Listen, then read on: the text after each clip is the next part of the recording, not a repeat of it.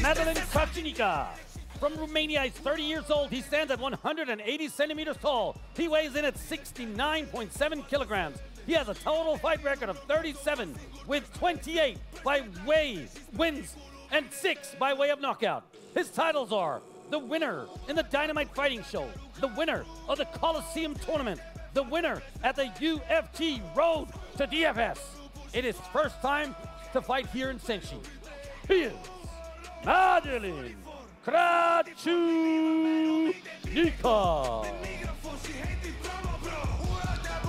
Well, here we go, ladies and gentlemen, with our next contest. Under 70 kilograms, fighting in the KWU full contact rule set. Andy Sauer, our referee, and I'm joined on the commentary by a legend. And yes, I'm a super fan. It's Ernesto Hoost. Ernesto, you know, it's always a pleasure and also an honor, I have to say. And what an evening we've had so far here on Senshi 22 on the beach of Varna, Bulgaria. We're in paradise, and man, are we living the dream? It's a great atmosphere here, and yeah, for me it's great, and it's not the first time I'm here at the beach, but it's great. Also, for the fighters, it must be very interesting. Well, it's absolutely amazing. Yeah. So here we are, under 70 kilograms, full contact, KWU rules. And for anyone who's uninitiated with Senshi, this is basically K1 kickboxing rules. We have Marcio Jesus from Brazil, and he's fighting Madalin Craciunica from Romania. Craciunica.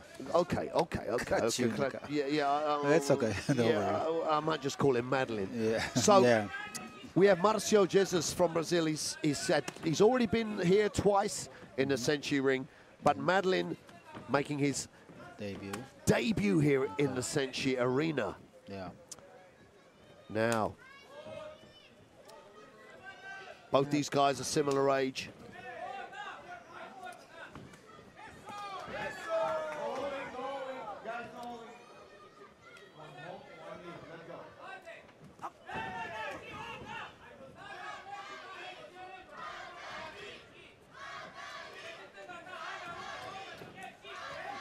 They look evenly matched, doing the same kind of things. Evenly matched. Many kicks to the body, and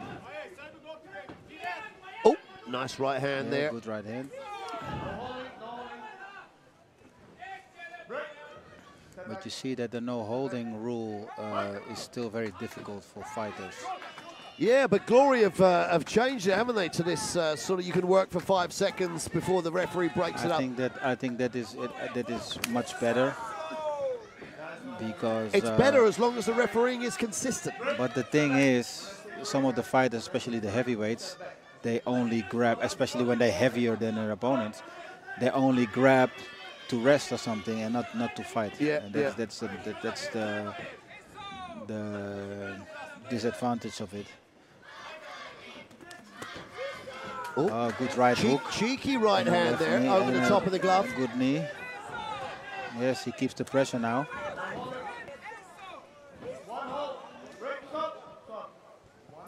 And what's interesting here? What's happening there? He's grabbing his gum shield. That was an interesting, retrieval. So, it was quite sharp. Well, you learn something every day. Exactly. I have never done that in my fight career. Last 10 seconds of this first round. It's an interesting round because they both work, and it looks that Marcio was a little bit more under pressure, but he fought himself out of the pressure all the time, so that was good to see. Yeah, I mean, you know, we say this time and time again. You don't have time in a 3-round fight to find your range or work your opponent out. However, you have to find your range and work your opponent out. So that's it. Obviously, you can do your research. But that's what makes the fight interesting, in my opinion. So how these guys, if they come out with a game plan, Yes. which always goes out the window once you get Yeah. punched in the mouth. Yeah. I mean, how do you work it out? Well, in my opinion, you should have not only one game plan, because you always have a game plan. You always need a what-if game plan. That is my opinion. Always something can go wrong. So you've got to have different roads to victory within a fight. If this doesn't work, I'm going down that road. If this doesn't work, I'm going down this road. Yeah. But they all lead to the same place. That is the idea. You hope that they will lead to the same place, but you're not sure. But actually, if plan A doesn't work Yes. and you use plan B, Yes. you can use plan B to bring you back onto plan A. Maybe. Yeah, that is possible. Yeah. That is possible. But maybe is plan B even better than plan A? Because you have written, how you say that? You wrote your Plan B becomes plan A. yeah, you wrote your opponent not the wrong way, and then you see, oh, I have to do it different way. Yeah.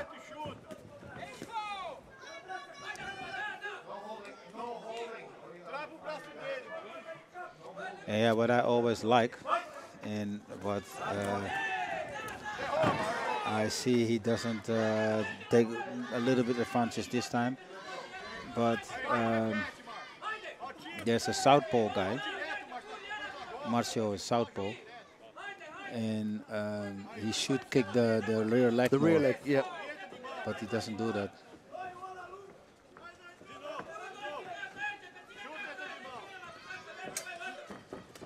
Especially the right hook. Right hook is working good. Well, Yeah. Craciunica is coming on strong here in the second round. Yeah. And I didn't score that nice low kick there from the Romanian. I didn't give a score for that first round, which I would have given to the Brazilian Marcio Jesus. Yeah. But this round, Madalin Craciunica is closing the gap 100%. Yeah, for sure. For sure. He's much more active, and his moves are better. And it's just... He made a few clean hits already. It's incredible how, if you watch a 10, 12 round boxing match, the tide changes over a few rounds. Yeah. But in a 3-round K1 kickboxing fight, the tide has to change over the space of a round. Yeah, you don't have so much time, so Yeah. yeah. Well, the that's Brazilian very true. looks so strong when they get in close. Yeah.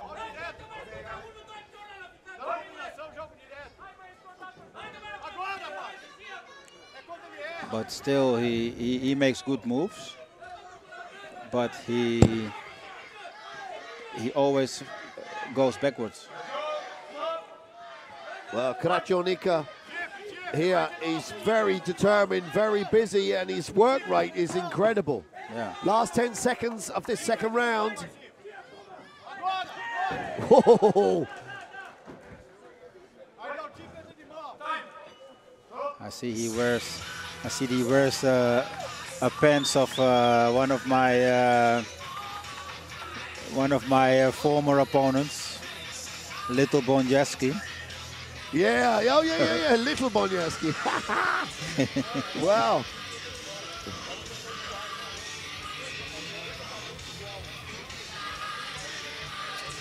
Interesting. Yeah.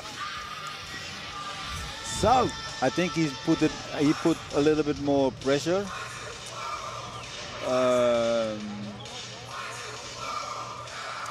well, let's talk about scoring here, because I've been involved with creating scoring criteria for kickboxing and mixed martial arts. Yes. However, the original K1, Yes. the predominant scoring criteria was the guy who was coming forward aggressively Put trying to more finish pressure. the fight. Yeah. So you can't be on the back foot landing tippy-tap jabs and win the fight. Yeah. So that second round surely had to go to the Romanian. Yeah, I think so too. So here we are again, a round apiece. And that was a stiff body kick there from the Brazilian. A round apiece with everything to fight for here in the third and final round.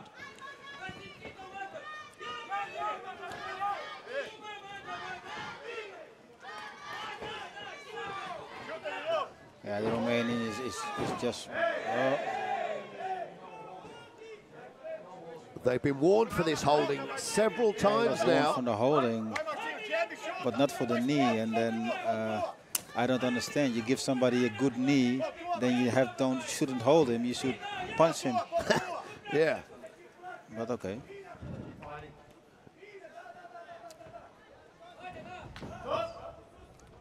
Well, Andy Sauer there, he wants them to fight and then create their own distance instead of getting involved too much. Exactly. But nowadays you see that too much. The knees or the clinching is out. And I understand that because it's not so interesting. But still it's very, very tempting to clinch sometimes. But now their work rate is quite good actually. Oh, that was a lovely left knee there from the Brazilian Marcio Jesus. Yeah. The Romanian took it well. A low blow there. And that was good sportsmanship there from Madalin Craciunica, who stepped off, admitted his mistake, and now giving Marcio Jesus time to recover.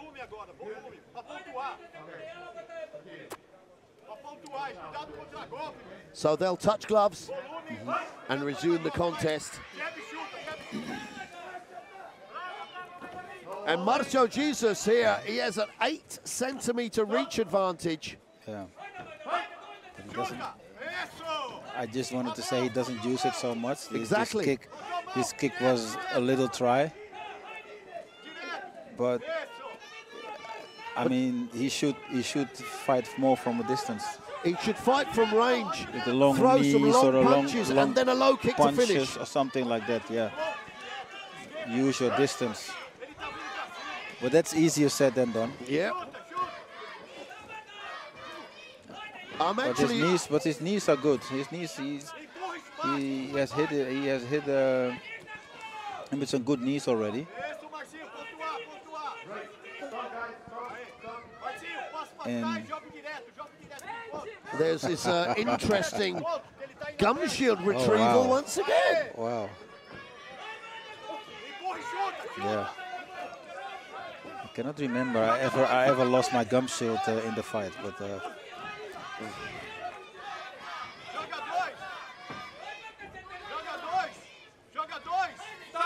although the fight is a little bit sloppy, it was still interesting, I think. Well,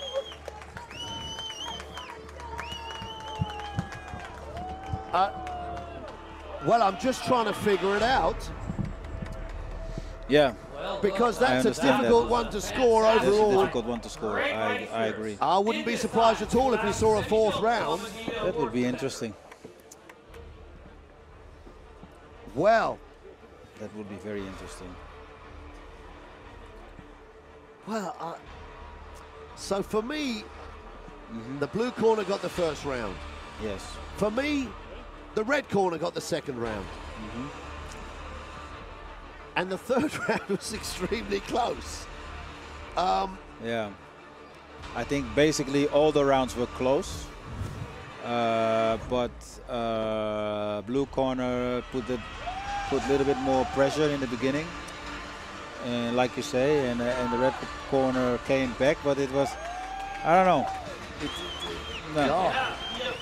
Well, if I had to put my life savings on it, I think we'll go. I think the decision will go to the blue corner. Okay.